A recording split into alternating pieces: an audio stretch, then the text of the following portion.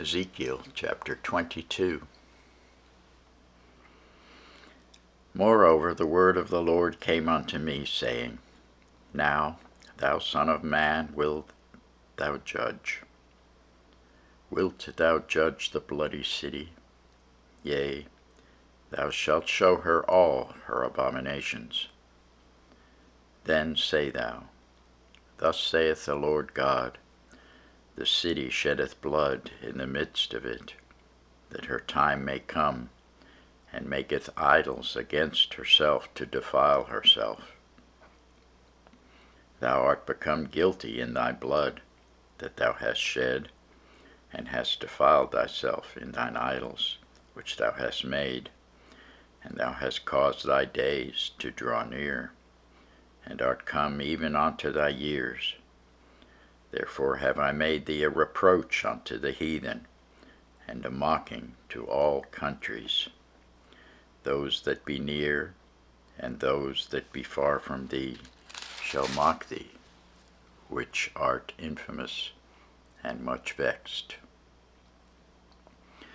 Behold, the princes of Israel, every one were in thee to their power to shed blood.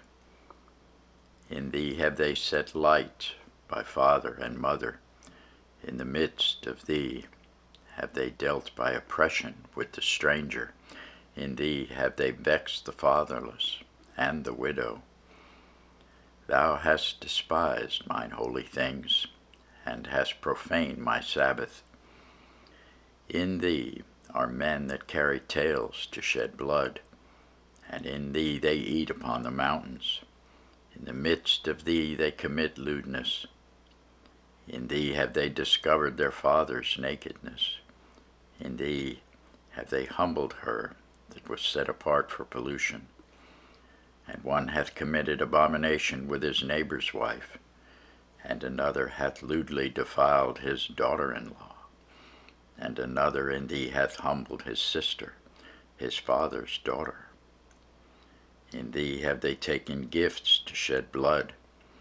Thou hast taken usury and increase. Thou hast greedily gained of thy neighbors by extortion, and hast forgotten me, saith the Lord God.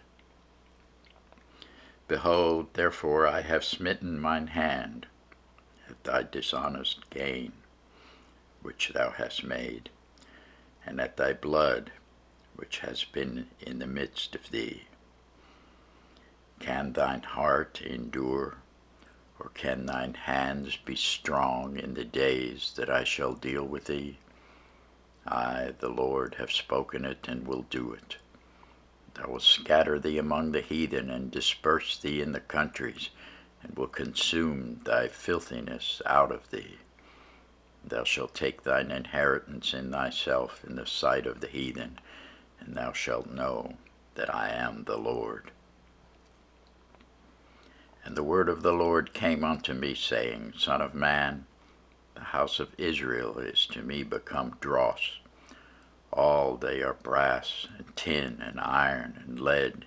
In the midst of the furnace they are even the dross of silver. Therefore, thus saith the Lord God, because ye are all become dross, behold, therefore I will gather you into the midst of Jerusalem, as they gather silver and brass and iron and lead and tin into the midst of the furnace, to blow the fire upon it, to melt it. So will I gather you in mine anger and in mine fury, and I will leave you there and melt you.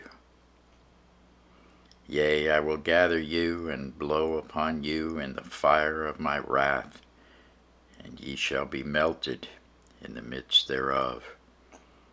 As silver is melted in the midst of the furnace, so shall ye be melted in the midst thereof, and ye shall know that I am the Lord. You shall know that I, the Lord, have poured out my fury upon you. And the word of the Lord came unto me, saying, Son of man, say unto her, Thou art the land that is not cleansed. nor rained upon in the day of indignation. There is a conspiracy of her prophets in the midst thereof, like a roaring lion ravening the prey. They have devoured souls. They have taken the treasure and precious things, and have made her many widows in the midst thereof. Her priests have violated my law, and have profaned mine holy things. They have put no difference between the holy and profane, neither have they showed difference between the unclean and the clean. They have hid their eyes from my Sabbath, and I am profaned among them. Her princes in the midst thereof are like wolves ravening the prey to shed blood and to destroy souls, to get dishonest gain. And her prophets have daubed them with untempered mortar, seeing vanity and divining lies unto them, saying, Thus saith the Lord God, when the Lord hath not spoken.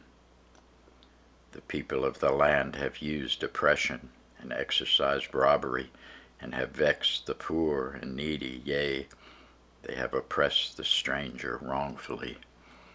And I sought for a man among them that should make up the hedge, and stand in the gap before me for the land, that I should not destroy it, but I found none.